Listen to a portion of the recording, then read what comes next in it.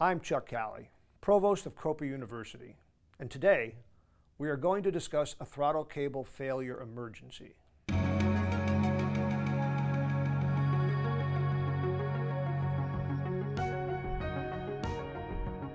On February 10th, Platinum CSIP Brian Turrisi had a throttle cable fail. At a recent CPPP, I had a conversation with Brian. What follows is Brian's description of the event.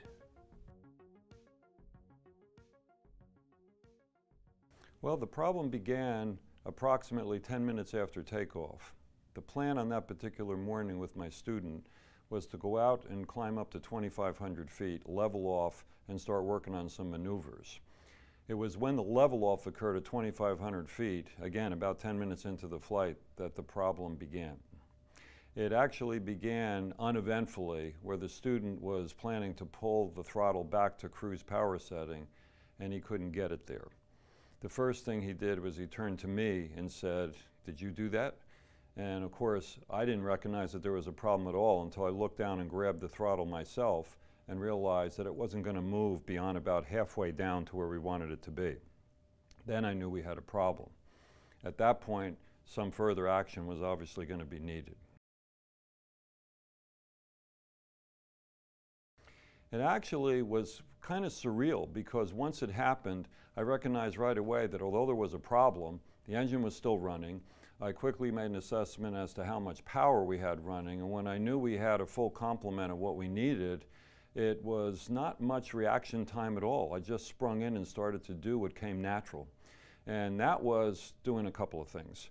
First of all, we needed to quickly assess what we were going to do and how we were going to manage this. It immediately became recognizable that a return to the airport would be the appropriate thing to do. And I was about, maybe at this point, 12 to 15 miles away from the airport.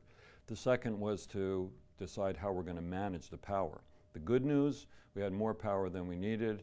The bad news is we were going to have to figure out a way to bring this thing back to the ground with less power. The POH under the emergency procedures section actually publishes a technique for doing this, but I'm not sure if this is relevant to all of the SR series, because in reviewing this in retrospect, I recognized later on that this was a much easier procedure to accomplish in the SR20 than the SR22. The POH for the SR22 merely says when you think you have the runway made, to pull the mixture control to idle cutoff and land with no power whatsoever. I didn't think that was the best option in my airplane for a couple of reasons. The first one was I was landing back at a towered airport where there's airliner traffic that comes in there on a regular basis, and I didn't want to have a disabled aircraft on the runway unless it was absolutely necessary. So the checklist procedure was simply to pull the power and cutting off the engine. My procedure was to begin to use the mixture control as a power management tool.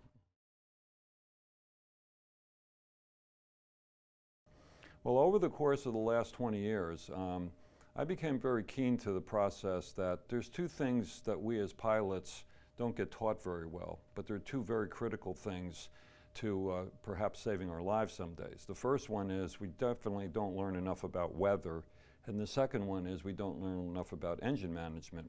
So I took it upon myself about 15 years ago to take a 3-day engine management course where I learned how the mixture control really can be a power lever control when you're operating in lean to peak operations. And that sprung to the front of my mind immediately when this happened. Once we turned around and worked our way back to the airport, to manage the landing, I was fiddling with the mixture control to see what position I needed to have it in for what power I wanted. Because first of all, we had to descend from 2,500 feet down to pattern altitude, which at our airport is about 1,000 feet. And so with very, very small increments of the mixture control, I could almost manage the power as if I had a workable throttle. Once I got on the downwind, it became very obvious that I could get whatever power setting I wanted simply by pulling the mixture back either further for a little bit less power or advancing it a little bit for a bit more. It was on the base leg that things became a little bit more challenging because In order to pull the power back to the desired level I wanted, the engine, as you might expect, started to run relatively rough.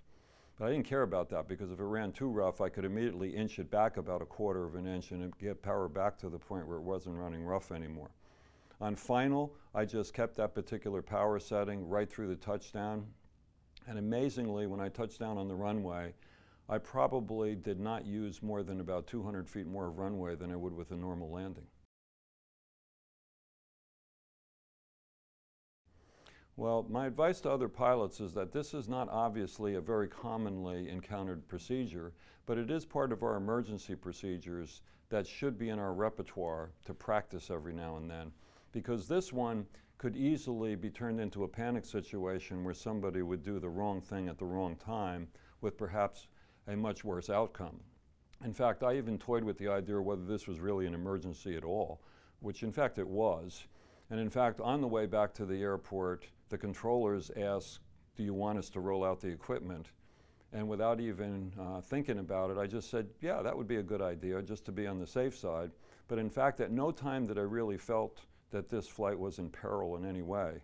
And once we put it down on the runway, believe it or not, we were able to taxi with partial power right up to the maintenance facility, where literally within 10 minutes they diagnosed the problem. They popped the cowl off and they immediately saw that the throttle cable had slipped out of its sleeve and got stuck on the baffling in the back of the engine. So for pilots that want to practice this moving forward, I think it's an easy procedure to do with your instructor.